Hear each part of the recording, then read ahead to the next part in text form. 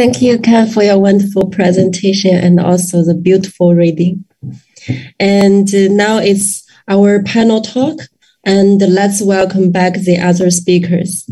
Hello, everyone. Is you here? And Refik may sort of like have no time to join us for the panel, so because he's missing, and we start the panel talk. And Professor Philip is going to be the host of this panel. And at the same time, I will collect questions from the audiences. And the audiences in the webinar can type your questions in QA box. Okay, let's begin. Philip? Yeah, I will start with a question to Ken. It's a pity that Refik cannot join us. The question about the talk that Ken delivered to us just now is, I mean, I think that the talk was extremely interesting, but I think he missed one point. So basically, if I understand correctly, he said that humans learn through very concrete experiences. And I agree about this. And the reason why humans learn this way is because we are embodied.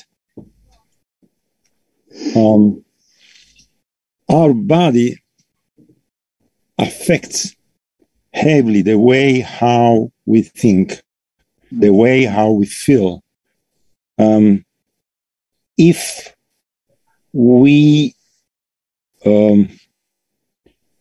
If we think in a different way, we will go back to the Cartesian dualism, distinguishing between mind and body, mind on one side and body on the other side, and we become something like, as Gilbert Ryle was saying, kind of ghost in the machine. So humans are embodied. And this makes a fundamental difference between any attempt to recreate an artificial intelligence in the sense of strong AI and us as humans. But I think that this is the first question that I wanted to raise. I think that machines could have their own way to write novels, exactly as machines have their own way to create visual art. And this is my first question. The second question is related to the ethical challenges coming from AI today. You mentioned the way how AI manipulates our own lives, our own stories.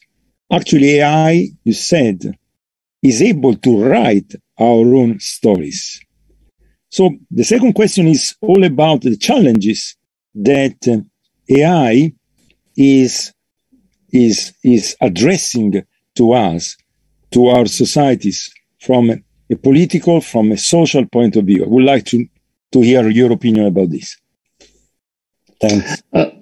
Yeah, this is amazing. I don't know who wants to go first, because I have lots to say. I'll let other people. Okay, you can go. I love these questions because these are the very things that I think about all the time.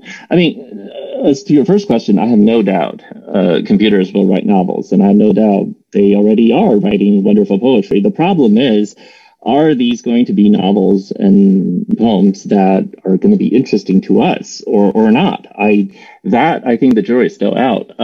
I have focused a lot of my energy recently on the idea of AI assisted creativity, not so much as, independent AI creation. I think those are two different topics, actually. While I do find independent AI creations interesting, I'm much more interested in the AI assisted creativity side of things. And it's always been very strange to me that despite a huge amount of advancement in every other art form, AI that's meant to help novelists just have not really taken off. And I've worked with a lot of companies and a lot of people on this, and they have perfectly good intentions and ideas. And I've rarely found what they do helpful. There have been lots of ideas about how maybe we can generate something for novelists similar to the way filters work for visual artists. Maybe you can give it an idea and have the AI write your idea in different styles. Maybe you can have AI transform the prose into some different register. Maybe you can have it do all this and that. Maybe you can have a continual conversation. A lot of these things can be done with GPT-3, and I've tried that. But honestly, I just find them not terribly interesting. They don't work for me. Not in the same way, for example, my wife gets inspired when she's playing with AI filters with her photography. So I think there is some sort of fundamental thing we're still missing that we're not quite cracking yet. I have seen some experiments that are much more interesting. So for example, one of the things that ended up in my story is this whole vector space of all usages of all human languages. That is a thing that AI has been able to do, and that is a thing that has ended up being really interesting. Using this sort of vector space of multidimensional vector space of semantic usages, we can do things like map out a route from, say, avocado to keyboard and see what words in the semantic space forms the shortest path between those two words. And that is incredibly interesting, because what you end up realizing is that AI is able to discover metaphors and routes in the way we understand space that we had not thought of. It's very similar to how AI Go players can discover strategies that human Go players can't seem to discover. But once presented to them, they're like, oh, this is wonderful. That kind of thing can be very inspiring to novelists. I think I was very inspired when I found these, and I was like, wow, that's a metaphor I never thought of. This is incredible. So I think that route is promising. I don't really know how that's going to go in the future, but that's one area I remain really, really optimistic about.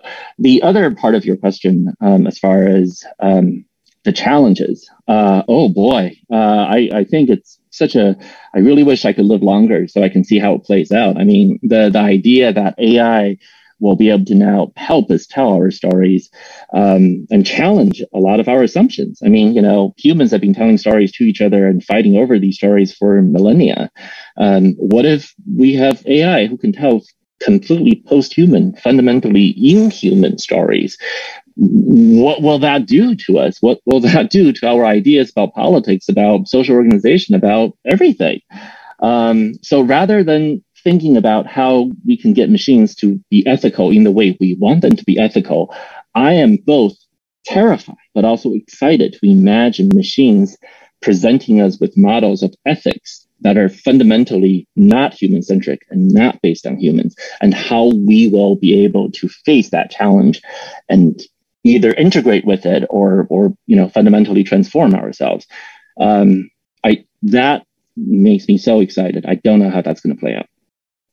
Okay, thanks. I think one of the things that's sort of interesting about these ideas is that there's a notion that, there's a classical idea of the author that they're sort of like monadic. There's an individual author and there's an individual work, or there's an individual author and a series of works. But I think what's kind of interesting about this notion that that disinformation actually is part of this longer story of interactions, not with one person, but with a whole society, with a collection of people, is that there's this notion of, I don't know if it's collective authorship, but this sort of like networked understanding of the production of some kind of work, which is not an individual author, but a whole series of sentient beings interacting in various ways, some of them being human and some of them being artificial. And I think that's also one of the things that I found intriguing about, or that we were curious about in our piece, is that there's this notion that artificially intelligent agents can begin to coordinate or negotiate or communicate with not only ourselves, but also non-human agents, and can begin to be these sort of like mediators or referees, or, one of many different agents in a collection of agents. I think there's this funny question also about authorship there, which, Filippo, I'm curious, I've been, in my thinking about authorship recently, I've started to think that the author, fundamentally on a legal level is first someone that claims authorship. And so no matter to what degree you're using sort of like AI tools or other kinds of processes, until the AI can start to make a legal argument for why they should be considered an author, you are the author, and it's sort of like unambiguous from a legal point of view. So I think there's this really interesting dimension of thinking about creation, which is kind of like legal framework, which also begins to impinge on notions of personhood, which is obviously also related to sentience. And all of the rights that attend that. So anyway, this sort of like network mode of authorship I find really interesting, and a new possibility actually for that AI brings in a more amplified way than in the past. Mm-hmm. Andrew, I have a question, because you mentioned many times, you use this expression many times, and I would like to understand better what you mean with this expression. You said that you use the expression ethically conscious AI. What do you mean with this expression, especially as concerns the label, the word conscious, ethically conscious AI? Could you clarify this point? Yeah, conscious is obviously sort of like a loaded term, and maybe we bracket that, but I think there is this way in which, in our piece, the idea is that this AI is not only coordinating data, it's not only this sort of like, machine for triage around information, or this armature for collaboration. It's something that begins to realize consequence, and something that might begin to realize implication. I don't know if it's causality necessarily, but it begins to think about, or not think, but it begins to sort of like conjecture on what may have led to this situation, and it maybe begins to sort of like relate to agents in a particular way. So I think it seems like there could be a moment when an AI begins to understand you are liable for this action. You, some other entity, were responsible for this action. You caused this. Similar to our sort of like notion of culpability, but it, maybe purely there's a sort of like, intuition around causality, or sort of notion of causality, or ascription of causality. And then when that happens, I think we run into some very complicated questions. I had a question in the chat actually about what happens if the AI begins to see the causality of its own energy use in this process of sort of trying to remediate the planet. You run into these very weird, like existential dilemmas, which we encounter all the time. But the way that an AI might respond to those existential dilemmas, I think is a really interesting question. And that's, maybe it's probably a bridge further than a Turing test. It's this moment at which the AI situates itself in a causal chain. That's something that I think will have some strange implications. And so the ethical dimension of that is just, I don't mean ethical in the sense of sort of like value judgment exactly, but I mean that there's some understanding of action, or some sort of like analysis of action in such a way that certain actions are deemed appropriate or inappropriate, or right or wrong could be a little bit strong, but there's some way of comparing actions. That's the crux of what ethics is. It's comparing actions and making a choice based on qualities of those actions. Andrew, I want to follow up on what you said there, because it's really interesting to me. your notion of collective authorship and this whole idea of ethically conscious AI made me think of the following, which is one tendency of AI, or the proliferation of what we call AI, is a lot of challenges to the idea of responsibility and agency. It's very similar to what bureaucracy does, right? Bureaucracy as a technology has as one of its features this diffusion of agency and responsibility. A bureaucracy can never commit any crimes because there's no individual agent who's responsible for anything. So, for example, a police force may decide not to go in and save some kids for an hour. And ultimately, you can say there's no one responsible because it's just a collective decision that the bureaucracy made. AI has a similar kind of feature, which is that for example, a machine learning algorithm ends up causing a traffic accident, killing someone. Who actually is responsible? It's not the programmer. The programmer has no idea how the AI ended up doing this. It's not exactly the silicon. It's not the data. It's not anything. It's sort of like when, Microsoft puts out one of its AI agents, chatbots, and somebody gets it to say racist things. Who is responsible? Clearly, the programmer never intended this. The person provoking it, is it really responsible, or is the internet responsible? AI always ends up getting us into this place where we just don't know where the responsibility is. And I think that's deeply troubling and scary. And related to that, one more thing I want to say is that I think machine learning and the proliferation of AI has also had a tendency to reduce humans to the level of machines. There's a tendency in modern life to regulate people and make people as machine-like as possible. Those who work in customer service are supposed to follow scripts. They're supposed to basically read things as though they are machines. We tell people in warehouses to do exactly what the machine says. Go to this shelf, pick this up. There's a sense in which we're taking responsibility away from individuals by subsuming it to machine knows best. Delivery workers, drivers are supposed to follow the routes that the machine gives them. It's also interesting to me, again, when something goes wrong, whose responsibility is it? We don't seem to have a good answer for this. Right now, we're sort of stumbling along, but we are not, in my view, ethically conscious about how we're treating AI and how we're using AI. Honestly speaking, I think that this is not only a problem of AI, it's a general problem concerning innovation, in the sense that innovation tends to focus just on the technological box rather than looking at the impact and the side effects related to the introduction of that technology inside our societies. This is the main point.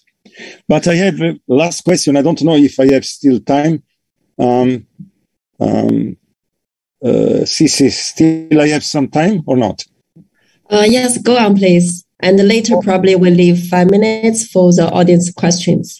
And I recognize that actually most of the questions related to the authorship of AI creation and also sort of like who is the author. So I think you can go on, and also I can select the questions for you guys later. I have another footnote about authorship later, but yeah, sure. Go ahead. Go ahead. Oh, I just think it's actually very related to this question of responsibility. I think an alternate formulation for authorship is like, who do you blame if something is terrible? Do you know what I mean? Exactly. Who's culpable if if this artwork is sort of like garbage? Who do you blame? And it's a little bit flippant, but I think that's a part of what authorship is. It's like who do you assign that culpability to? Okay, you have a very good example in the sense that in March 2018. For the first time, a self-driving car killed a lady, and the authorities spent like 1 year in order to investigate the accident. And at the end, the conclusion was amazing, at least from my point of view. And the conclusion was that the backup driver was the guilty one. It was the only one which was blamed because of the accident, not the self-driving car itself, not the company which was behind the self-driving car itself. And this is quite amazing if you think about self-driving car, right? Mm-hmm. So I have one question more, because we have been speaking about the Turing test. Do you think that the Turing test is still a valid test for assessing the intelligence of an artifact, of an artificial intelligence? This is my question. Yeah, that's interesting. The thing that I think is interesting about the Turing test is that for, essentially since its inception, I think it's been understood as the gold standard of sort of like evaluating some, it's not even like artificial intelligence, but some artificial, something that's capable of artificial action or sort of like computer generated action or something. And intelligence has been understood as sort of like the sort of sine qua non of humanity. And I think what's interesting is that as artificial intelligence advances, we're beginning to think about other things which have a human dimension and which are critical to humanity. So like values, or this idea of responsibility. There are these other aspects of who we are as humans that extend beyond intelligence. So the Turing test, I feel like there's a kind of like library of different kinds of tests which are analogous to the Turing test, but sort of confronts some artificial entity with other kinds of questions. They could be questions around perception. They could be questions around, ethical judgment. They could be all these other sorts of questions. The Turing test it's a very textual kind of thing, but we're not only textual beings. And so I don't know. I think the Turing test is sort of like the beginning of maybe a whole series of tests that actually test different dimensions of our relationship to these artificial entities.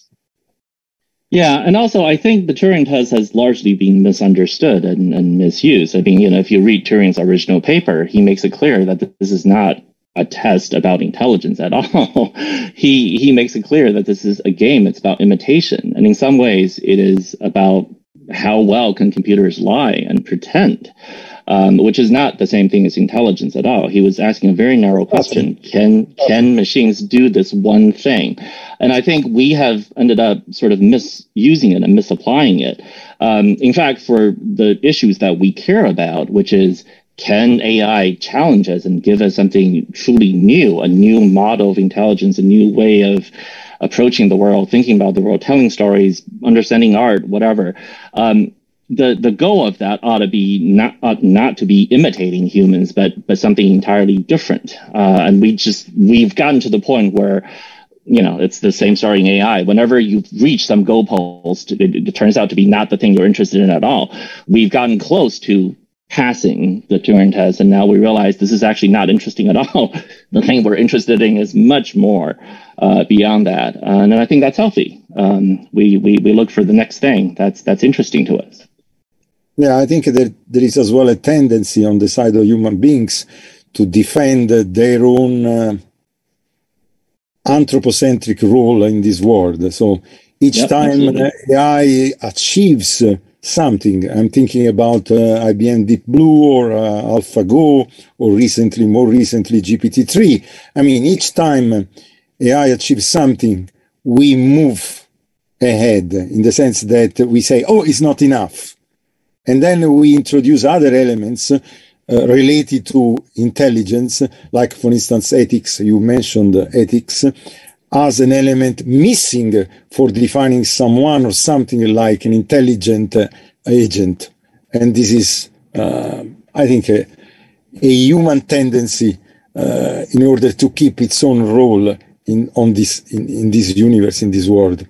Anyway, Shi, do you want to move to the questions from the audience? Yeah, sure. Actually, I think sort of like half hours ago, most of the questions about the roles of artists or creators. Now we got several other questions, which is quite interesting. Probably I combine them together to ask you all. And one is that, what are the potential AI applications in the built environment? And another question similar to related. I didn't understand that what are the potential AI applications in the built environment, in the physical environment? If I didn't misunderstand. And another question, which is quite related, is that because of AI and virtual environments?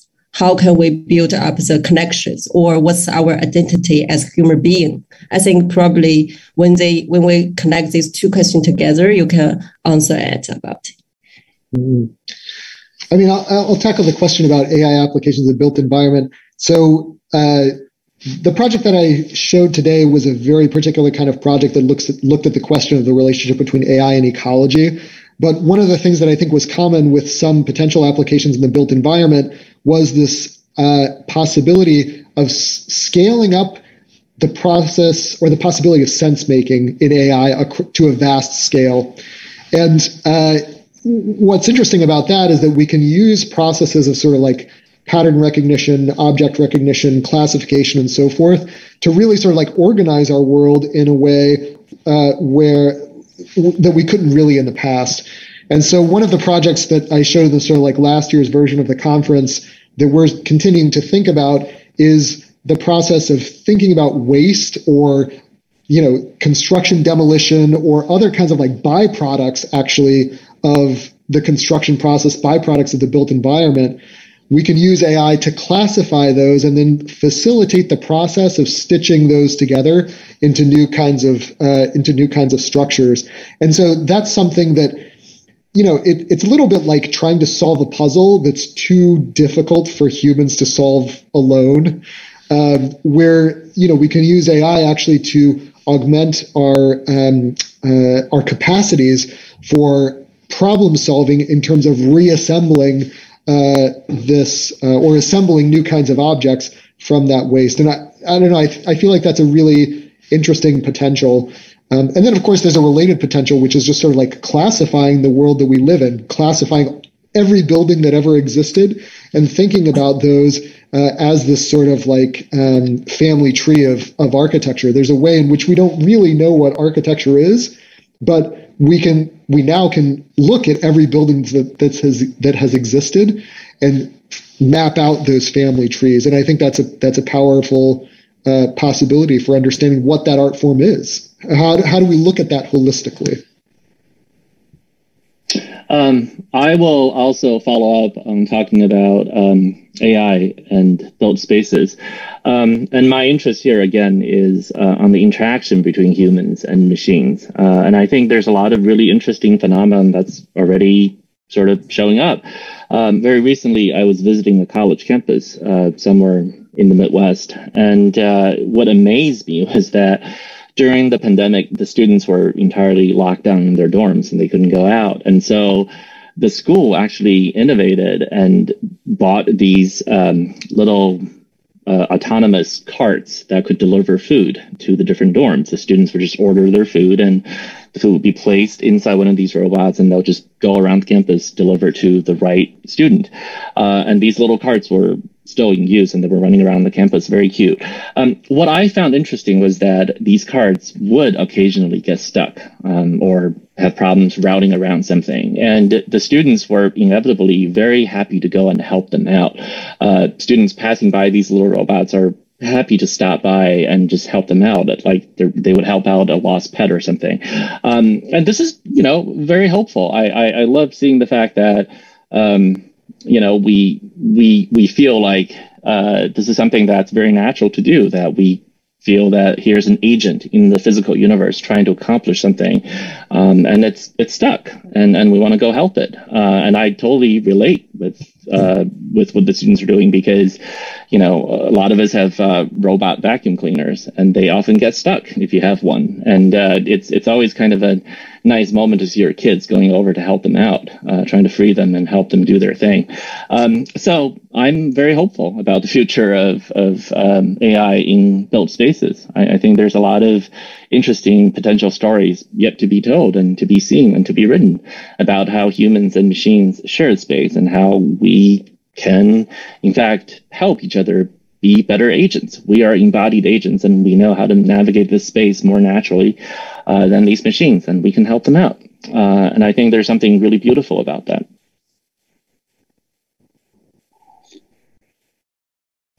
Okay, thank you very much. And also, I think probably there is going to be a last question. And there is one question is saying that because of now the visual models like DALL-E is very popular, and also GPT-3 is very popular for writers. So how do you, let's say it's for two creators, how do you think about the roles when the models appear to us, and what's the interaction between reading and saying, and how to redefine reading and saying? Andrew, you wanted to say something about DALL-E, or? Yeah, I mean, one of the things that I think is so interesting about DALL-E is that it begins to bridge this space between literature and criticism, and visual art production.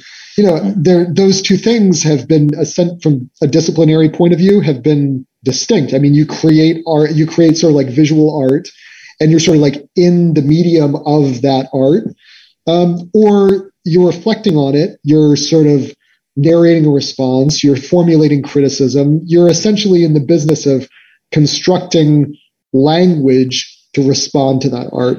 And one of the things, you know, maybe alluding to some of the stuff that Ken was mentioning earlier, you know, now that we have this vector space of language and we have another vector space of image, those two things can be merged. They can be embedded. And this is one of the things that I think is really interesting about something like DALL-E or Clip or some of these other sort of like multimodal models, is that suddenly you have this capacity to bring many different types of representation, many different types of sensation, many different types of experience, and actually make them somehow mutually interchangeable.